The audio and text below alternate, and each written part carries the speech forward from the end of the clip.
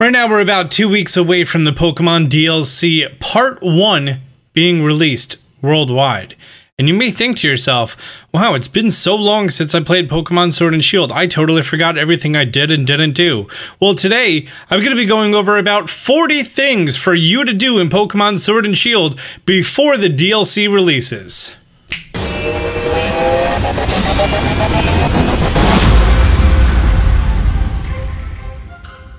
Some of the things that I'm going to talk about in this video, I've already made videos on, or there are other resources that are going to help you out. So in the description down below, I'm going to have a list of all of the links that can help you out, and a checklist if you want to copy and paste that, screenshot it for yourself, or whatever, you do you. Number 1, complete your Pokedex.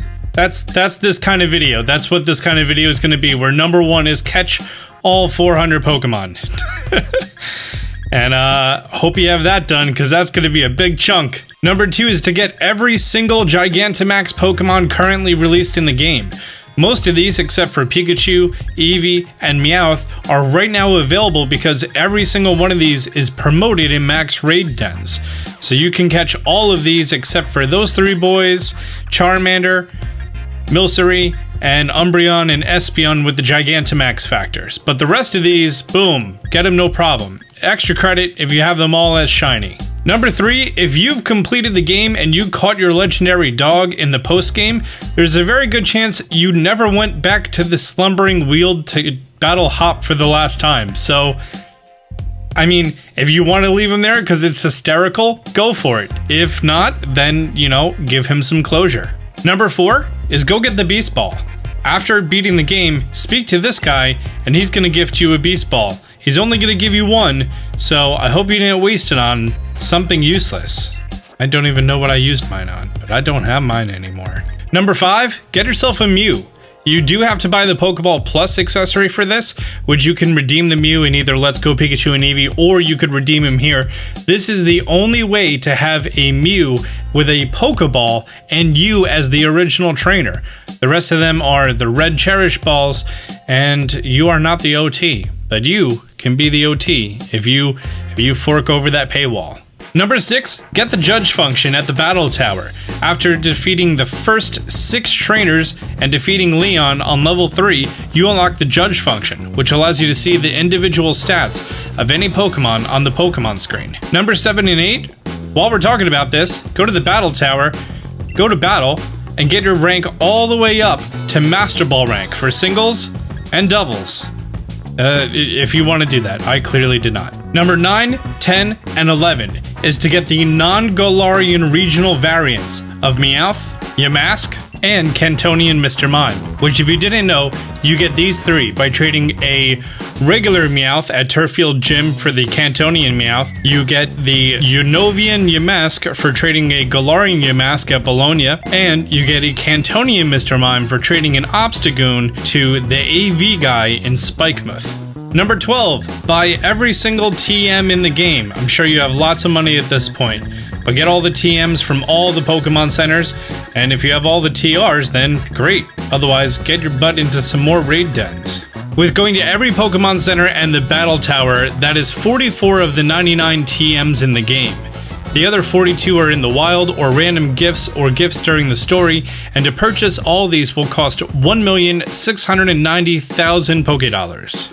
While we're talking about buying stuff, how about, for number 13, buy every single item of clothing in the game. If you go to every store and buy one of every single item, that is a total of 6,154,320 Pokédollars.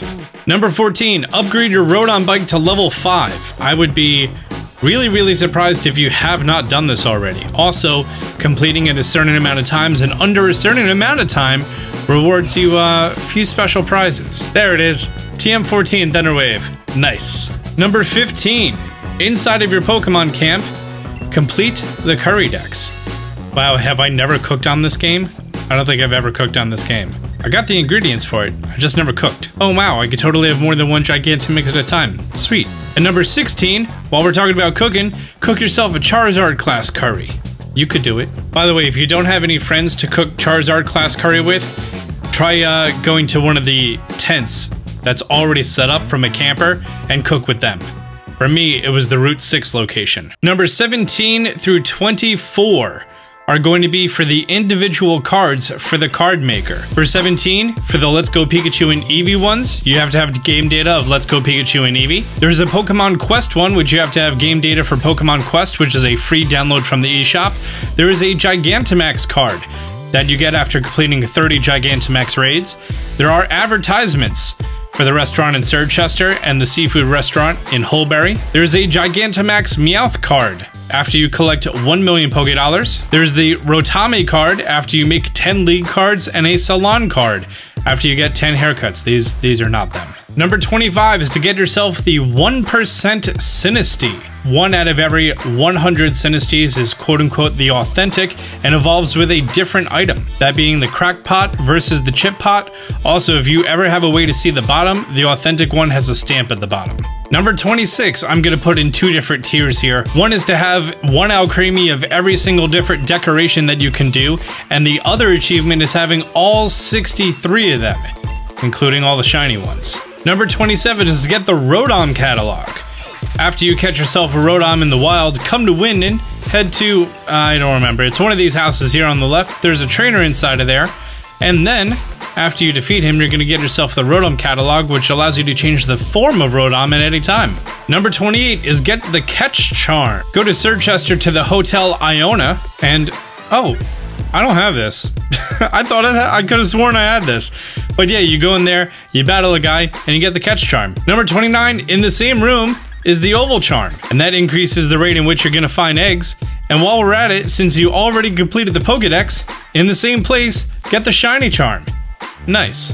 Number 31 is get yourself a foreign Ditto, which if you have 2 Nintendo Switches, you can play the game in a different language, catch a Ditto, or join someone else's raid who has a 5 or 6 IV Ditto, and then catch it in that language, and boom, you have yourself a foreign 5 or 6 IV Ditto with your region-free Nintendo Switch. Sweet. Number 32 is to expand your boxes.